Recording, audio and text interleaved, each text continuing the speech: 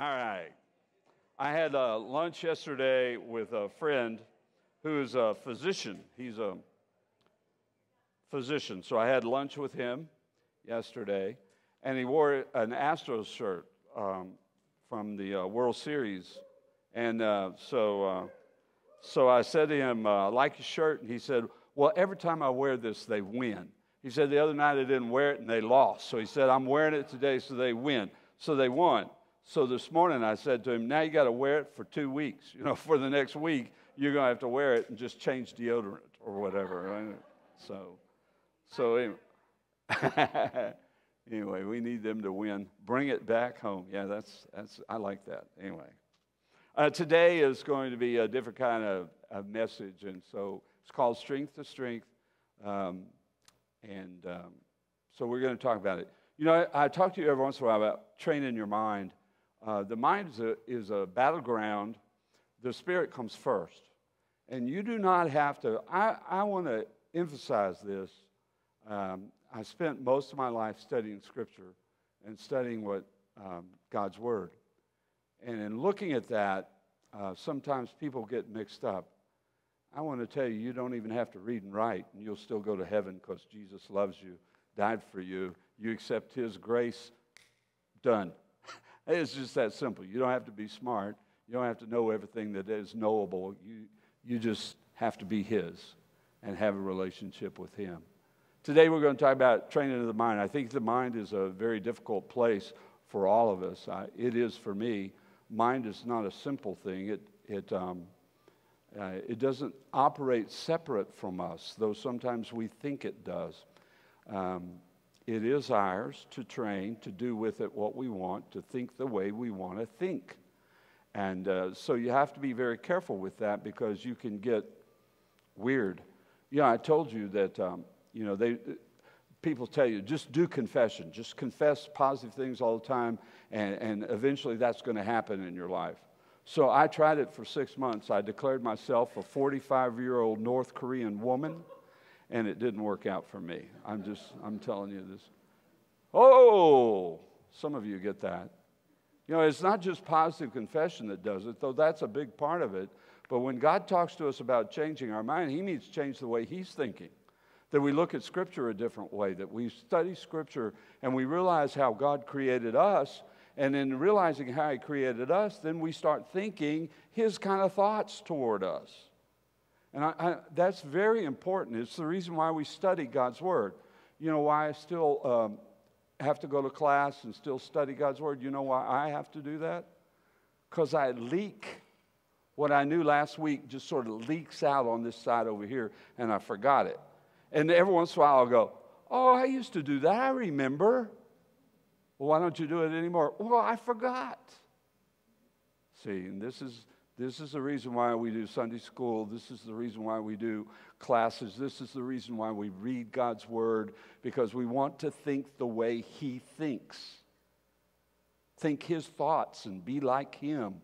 That's so important for us as human beings because our thoughts get way off. I don't know about you, but my thoughts get off track a lot. I do this, how about this one? I'm driving down the freeway, and I'm singing the songs to the radio.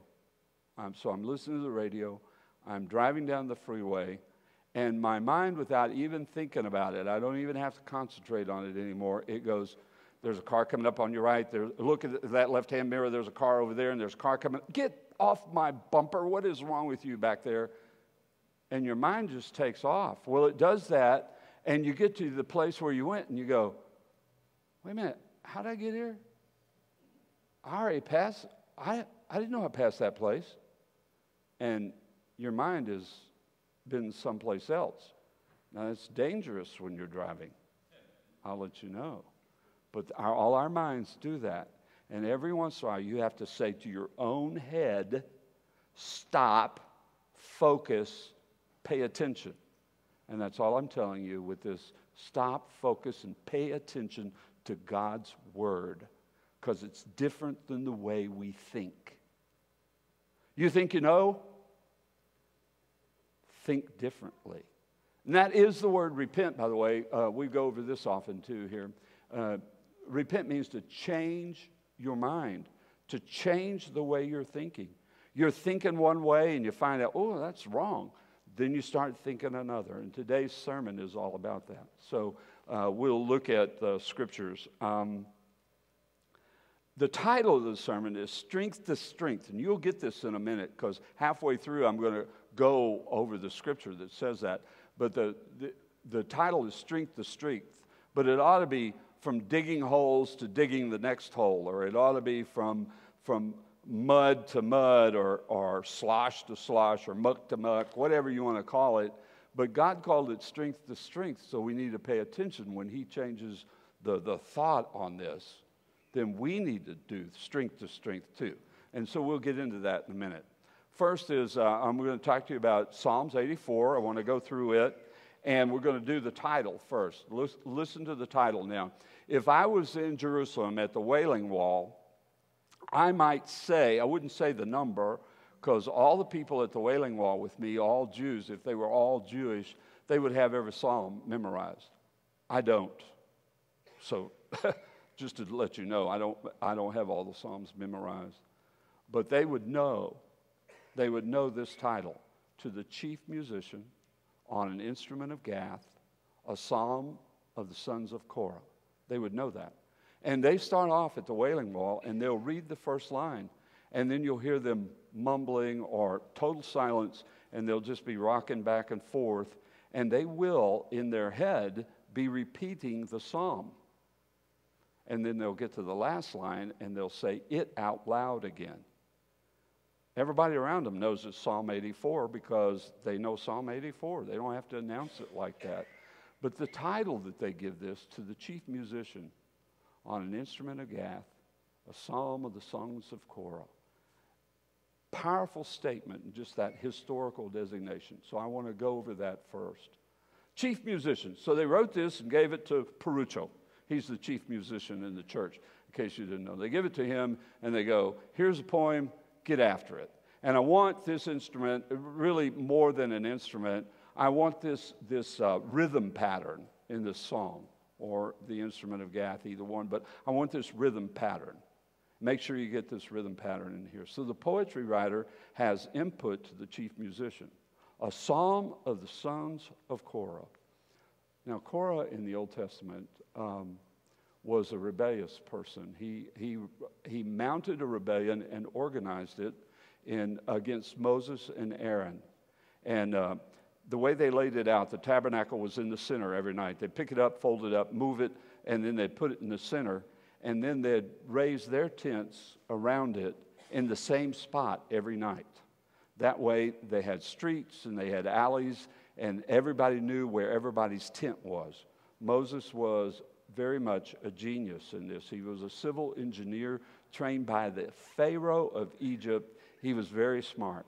So he knew where every family was. And this was not a small group. This was probably about 1 million people, counting children and everything, in the middle of the desert. And every night he could tell you where everybody was because he'd know where their tent was because the way they laid it out. And they did this for 40 years in the wilderness. Every night they'd pick up the tent, they'd move it, and the same street would be in a different location, same alleyway. So Korah left his house on one side of the tabernacle, went to the other side of the tabernacle to meet with two friends that decided that Moses and Aaron weren't good enough. They could do it better. And sometimes we feel that way too. But Korah went over there, and as he was practicing, it was over the incense. He didn't like the way Aaron did the incense. So he created his own incense and was going to give it to God. So he lit the incense on fire. And when he did, the Bible called it strange fire. And God was not pleased. And the Bible says that when they lit the fire, a sinkhole happened underneath the tents. And those two families just disappeared. They fell in the hole. And then the incense, I guess, caught on fire, and God was displeased, and the tents began to burn. And so from that point on, Korah was not a wonderful name. You can hear it, parents. You can hear parents go, I don't want you to go over to Korah's house. You know what happened to his. You know what happened to him. He just one day, it disappeared and his house fell in. So you don't be playing with his kids. You stay away from them. You can hear that, right? This is generations later, the kingdom of David. And here Korah's sons are writing praises to God. David was the first. This is just trivia. None of you know. You don't have to know this to go to heaven. So this is just biblical trivia. David was the first recorded male musician in church. In the Bible, he's the first one who sang, first man who sang. There were women who sang songs, but not men. And David was the first man recorded. Doesn't mean he was the first man that sang. He was the first man that's recorded to sing. And he also hired musicians to sing in the tabernacle. Now, just because he did that doesn't mean Perucho can ask for a raise. You got that? Okay, so we just make it clear, just getting it clear here. But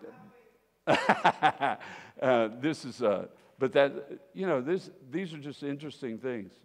Here, the sons of Korah, their father, their grandfather, their great-great-grandfather had bad history.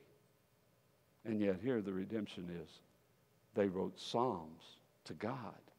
Wow. What that says to you and me is I can have a bad history. My daddy could have done something that harmed others.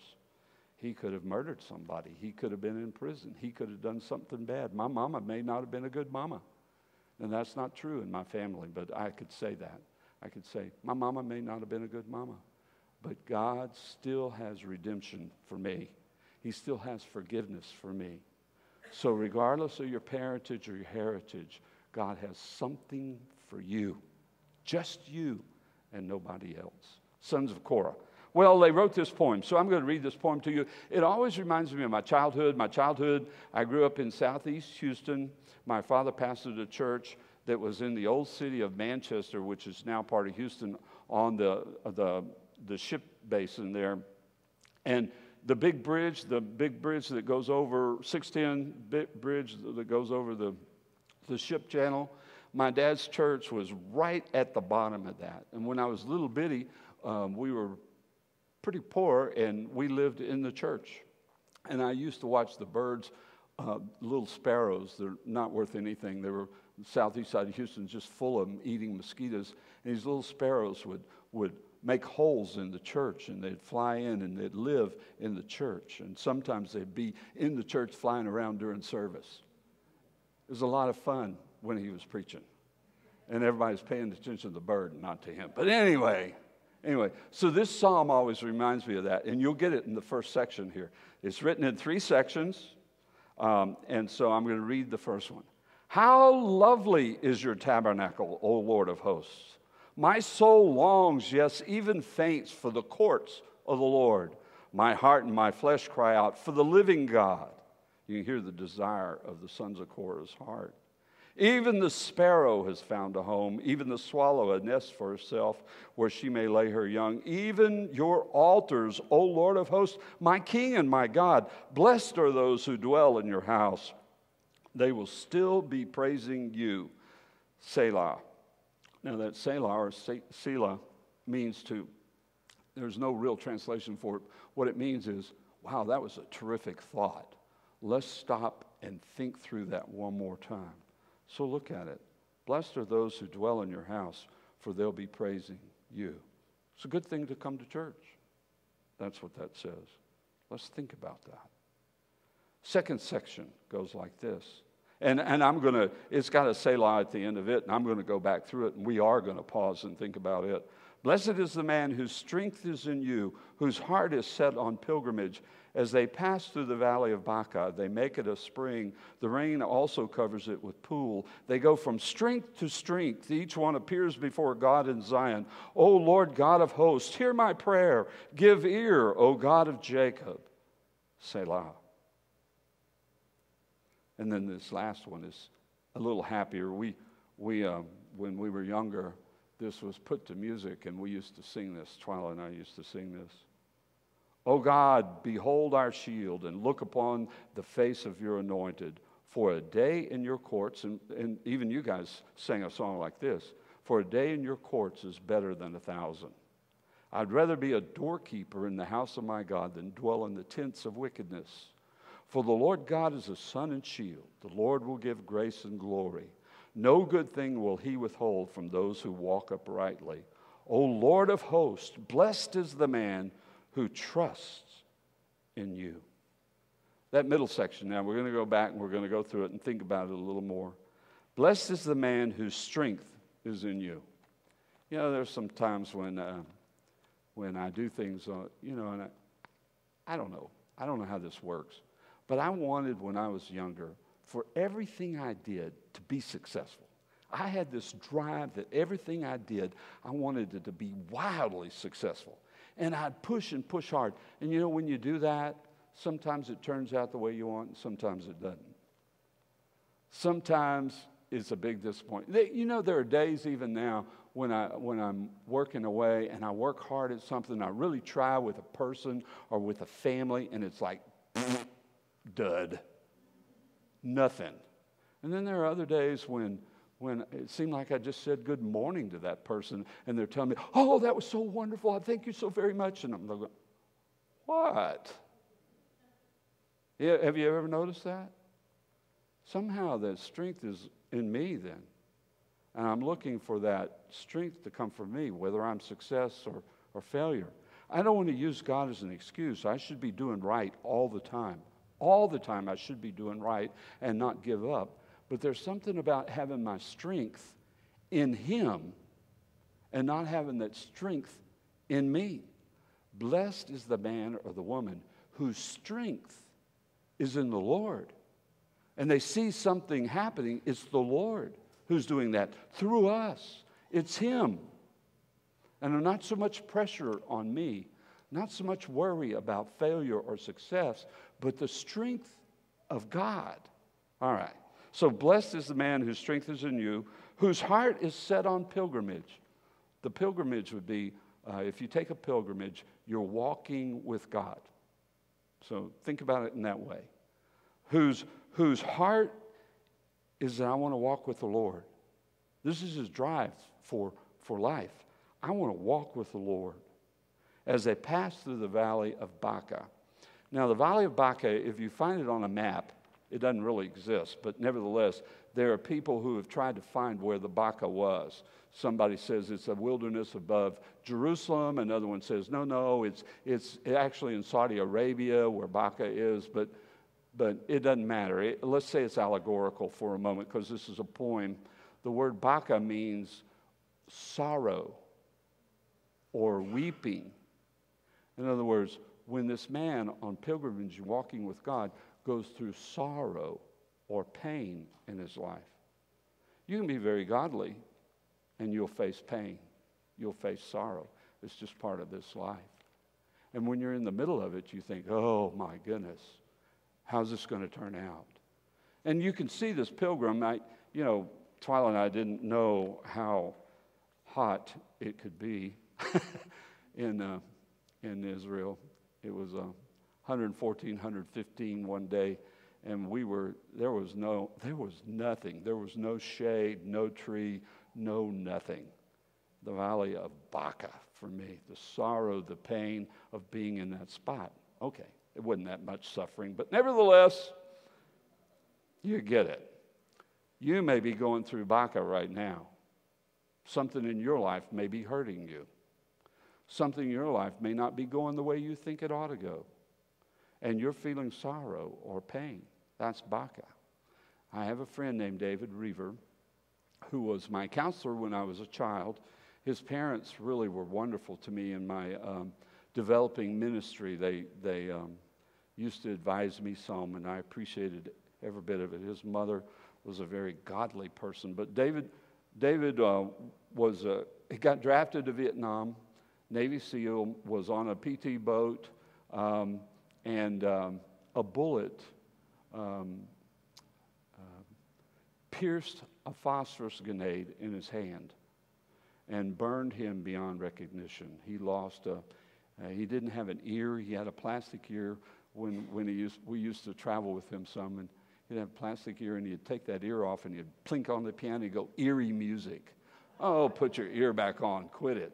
but he lost fingers on both hands. And if you've ever heard his testimony, it's powerful. And he does stuff with military veterans now, those who are wounded. And David is a powerful, powerful speaker. He used to speak on the valley of Baca in his own life, and he would tell the things that happened to him, that sorrow, that deep pain that he felt. Because he gave up everything, went to Vietnam, and when he came back, people were mad at Vietnam vets during that time. And he wasn't acceptable in society. And he talks about it that way, that hurt, that sorrow, that pain in his own life. Well, this person who's a pilgrim walking with God, whose heart is after the Lord, who wants everything to turn out right, is now in the midst of sorrow. And then he digs this pool in the middle of the desert. This pool, he digs down until there's moisture. And whether this really happened ever, the idiom that they are looking at here, the story that is told, is that he hits this moisture and he doesn't know what's going to happen. He's just there for that day, walking through Baca. And he takes off the next day and he's left this empty pool. And maybe the autumn rains come, if you read it. Maybe the autumn rains come and fill the pool. And if the timing's just right, then all of a sudden that becomes an oasis in the middle of a desert for somebody else. Now listen very carefully at this. In your worst day, you doing good will show up. In your worst day, don't get discouraged if you did something and no one's giving you credit for it. In your worst day, don't give up on God, because God has a lot to do with this. In the valley of Baca, in the valley of weeping and sorrow, if you leave something behind for someone else, someone's going to pick it up. The New Testament says it this way. Now, this is a quotation, Johnson translation, whatever. It says that signs and wonders follow them that believe. This is Jesus talking to us. Signs and wonders follow them that believe. What happens here is I want signs and wonders to precede me. Now, hear me here.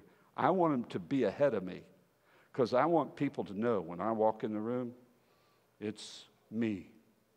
I am here. I can handle this for you. See, that's what I want. But that isn't what the Scripture says. It says they follow me. I do my stuff. I dig the pool. God fills the rain. It may be so far till people don't even know I've been there. What a wonderful oasis, and how pretty and comfortable it is here. Wait, I went through great pain to get that there. They don't even know who I am. Signs and wonders follow them that believe, but we keep on doing this in the name of God. We keep on doing what we're supposed to do. God will bless. God will reward. Listen, let's go on with this. Valley of weeping or a hard time. The rain covers it with pools. They go from strength to strength. Now get this pilgrim. He's in the middle of this valley, desert, and he's digging a hole for water. And it hadn't rained in there in 3 years in that spot. But he's digging this hole for water just in case the autumn rains hit. So he digs this hole, and the next day he's at a new spot digging another hole. And here God says, this is from strength to strength. See, I'm thinking about it, and that'd be from drudgery to drudgery, from digging one hole to the next hole, from stupid stuff, just digging a hole and going on to the next hole and digging it again. The church went through this not long ago. We decided to help a family, and I don't know. It just didn't turn out. I mean, the family actually took the money and didn't use it for what it was supposed to be used for their children. And it was very disappointing, and people were down that were involved in this. They were going, oh, we misused the Lord's money. And, and I'm thinking, oh, no. No one's going to talk bad about us because we're doing what we're supposed to do. We are supposed to help the poor. We are supposed to help children who need it. We are supposed to do this. So no one's going to talk down to us because someone ripped us off and someone lied to us. That is not what we do. We keep going along. We keep digging that pool. We keep doing what we're supposed to do, what God has called us to do. When you become faithful in that way, strength to strength, it's no longer weakness to weakness. It's no longer the drudgery of digging a hole here and digging a hole here and hoping that it'll happen. It is that the consistency in my life of leaving something behind for someone else in the worst day of my life, that I'm still concerned that I'm leaving something good for somebody else.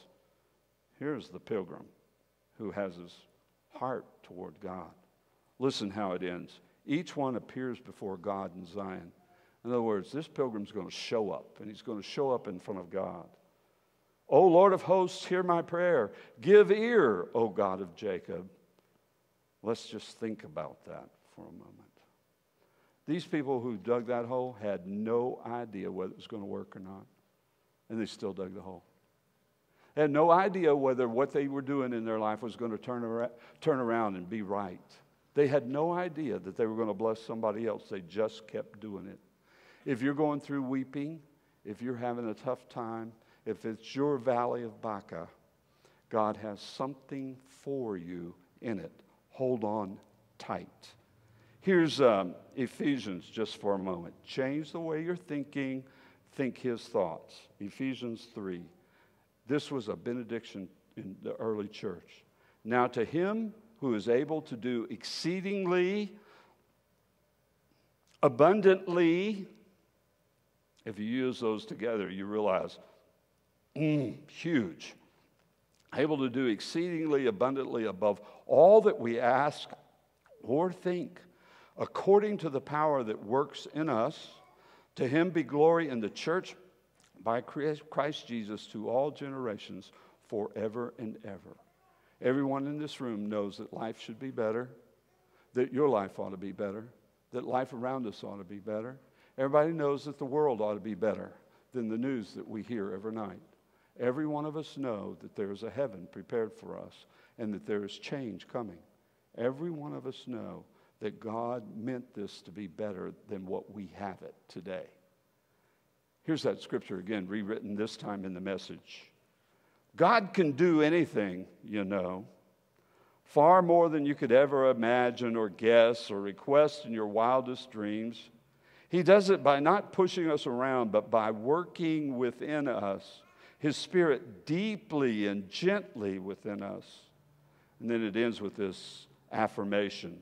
Glory to God in the church. Glory to God in the Messiah, in Jesus. Glory down all generations. Glory through all millennial. Oh, yes. Amen. If you're going through something today, God has something better for you. If you're struggling in life, if it hurts, if there's pain involved, God has something better for you. Hold on. It's coming. If you wouldn't mind standing with me and we'll pray together.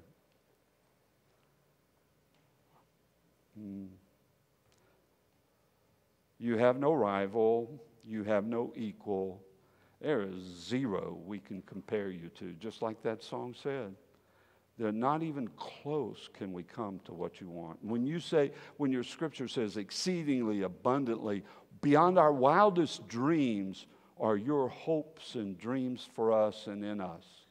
Today, Father, we pray for your blessing. May we see your hand of mercy in our lives. May we walk with you and have a relationship with you. In your name we pray. Amen. Hallelujah. We're going to give him the glory this morning through our worship here this morning. So, if you want to do a commitment this morning with the Lord, with the one that gives you more abundantly than you will ever imagine, I think this is the right moment. You can do it by singing if you like. Thank you for watching.